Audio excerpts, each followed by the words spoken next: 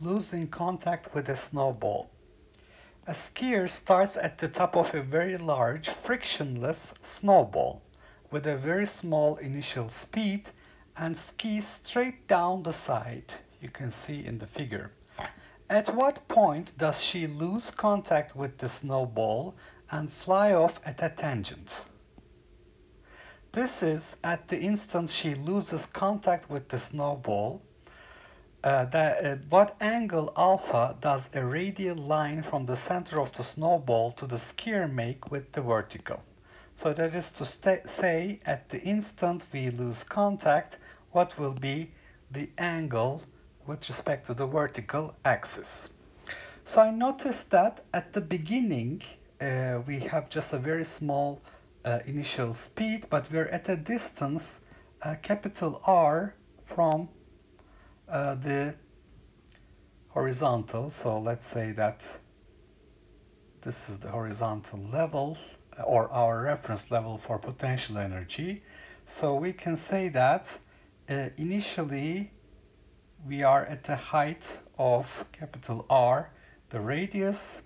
The final height where we lose contact will be this height. So you can see that this will correspond to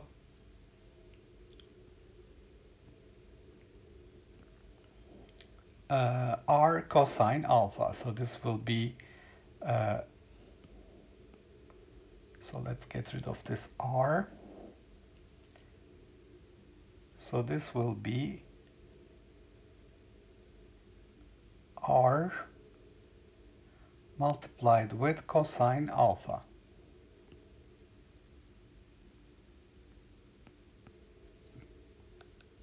And our initial height is R. So H final is R cosine alpha. So the change in potential energy of the skier will be final potential energy minus initial potential energy, which is mg R cosine alpha minus mg R, which is mgr parentheses cosine alpha minus 1. And I note that this is a frictionless snowball, so since the coefficient of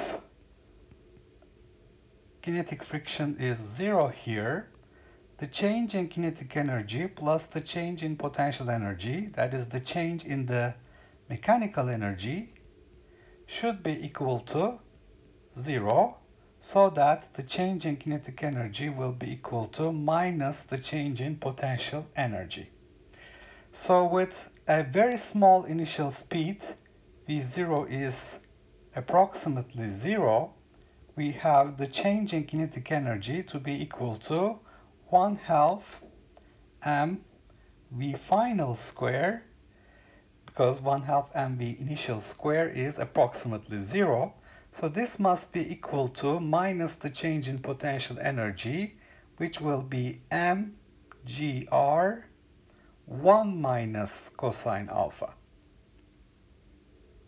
because of the minus sign here. Okay, so that's what energy conservation gives us. And so if I multiply this equation by 2, I find mv final square is equal to 2mgr 1 minus cosine alpha, and this gives me mv final square over r is equal to 2mg 1 minus cosine alpha. Okay, now I'm going to look for the centripetal force mv square over r at the point we lose contact. So what I'm going to do is I'm going to draw a free body diagram at point C. All right. So I see that we have the weight of the sphere pointing down. So at point C, the weight of the sphere is pointing down, and this has a component on the radial axis, and there should normally be a normal force on the radial axis, and this is the r hat direction. So this is my r hat. Okay, so in the free body diagram I will show the weight of the sphere pointing down, and because this angle is alpha, this angle is alpha, so the radial axis here will make an angle alpha with respect to the weight of the sphere, and this is actually or let's show it here, this direction is actually r hat direction. Okay, so the other thing is, if you have a physical contact between the snowball and the sphere, there should be a normal force here, but the normal force is equal to 0 because we're losing contact at this point. All right, so with that, the net radial force will be equal to minus mg cosine alpha minus, because it's pointing in minus r hat direction, which is equal to minus mv final square divided by r. So that's our centripetal force. So if we substitute this result for mv square over r here, mv square over r is mg cosine alpha. This is equal to 2mg 1 minus cosine alpha. mg's will cancel, and I will find that 2 minus 2 cosine alpha is equal to cosine alpha, or cosine alpha is equal to 2 over 3, which means alpha is cosine inverse 2 over 3, and that gives us 48.2 degrees as the critical angle where the skier will lose contact with the snowball as she skis down. All right, so we have a snowball. It's a very large snowball. At the top of the snowball, there's a very small initial speed for the skier. This is a frictionless surface. The skier skis right down the side, and we want to know at what angle with the vertical axis does she lose contact with the snowball and fly at a tangent.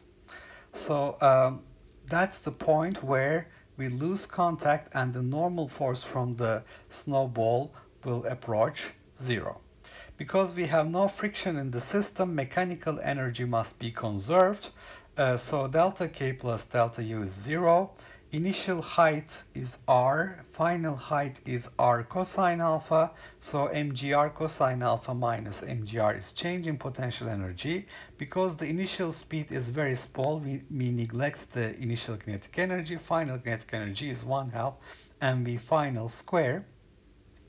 So with that, we obtain an equation for mv final square over r as 2mg 1 minus cosine alpha.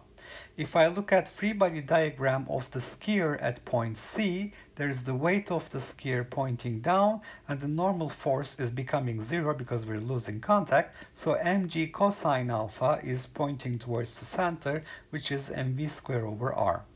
So if we substitute for mv square over r mg cosine alpha becomes 2 over 3, giving us an angle, a critical angle of 48.2 degrees.